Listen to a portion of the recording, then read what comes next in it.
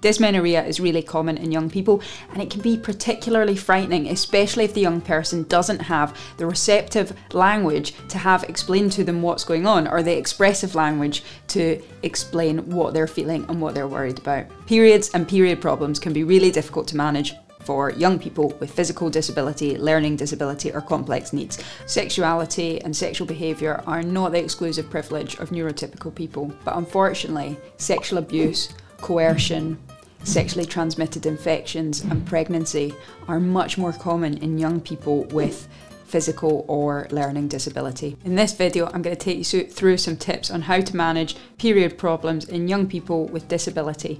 And please make sure you check out Tara George's brilliant post that this is based on the DFTB website. The link will be below.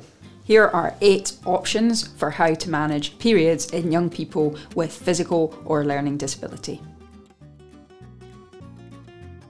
First off, before we start implementing any treatment, it's really important to listen to the young person about what the main issue is.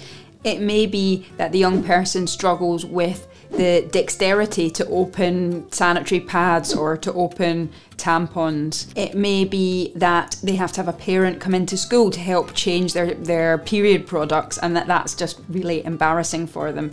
Take the time to listen and understand what the issues are that they're facing, and also whatever plan you implement, make sure the young person knows what the plan is, what they're doing, and that they feel confident to be able to manage this. So how do we manage periods in these young people? Period pants are basically underwear that have an absorbent layer that soaks up all the blood, so you don't need any extra products as well. You've just got one item that you can put on and you're good to go. And when you're finished with them, you just wash them and you can reuse them. 2. Tranexamic acid. This can be really useful for young people who have heavy periods. It can be a particular problem in young people with sensory issues, because that feeling of having very wet pads or feeling uncomfortable could be a real challenge in young people with sensory problems. 3.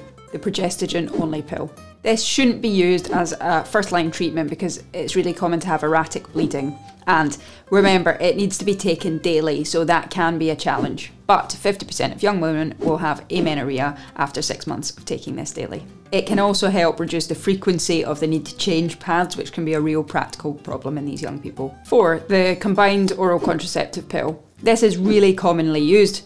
We need to remember about contraindications. So they'd be contraindicated in people with a previous DVT or a history of migraines. There's also some relative contraindications such as immobility or a high BMI. You can also use targeted regimes with the combined oral contraceptive pill. So you kind of run the cycles together, so you can buy or tricycle them, and that can induce longer periods of amenorrhea. And also in young people where swallowing is hard, low estrogen can actually be ground down and can be given through a gastrostomy tube. 5. Transdermal contraceptives like Evra. In these, you're going to have the same absolute and relative contraindications as for the combined pill, but it's just weekly administration rather than daily, which can make a huge difference.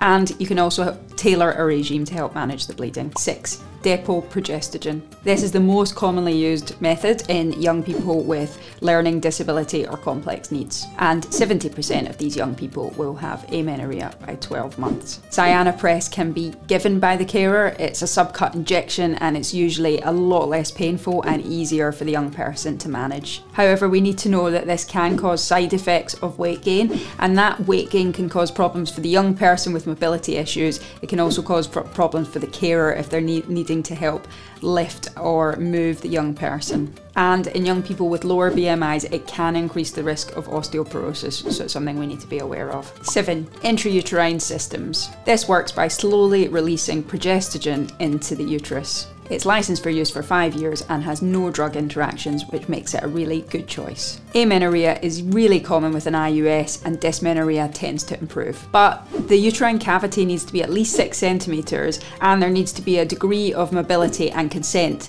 to be able to fit this in a routine clinic. So often in young people with disability or complex needs, these IUSs will be fitted under a general anaesthetic. And 8, the contraceptive implant. With this, there's only a 20% rate of amenorrhea, and you can get erratic bleeding, but it does tend to be lighter and less painful bleeding. There is a risk of the young person actually picking at the implant site, so it's usually better to implant it in the dominant arm and in the triceps area. They can be tricky to remove, so the current guidelines is actually to just leave the first one in and put a second one in as well. If you enjoyed this video, you'll like my video on communicating with young people with complex needs in the ED, which you can see here.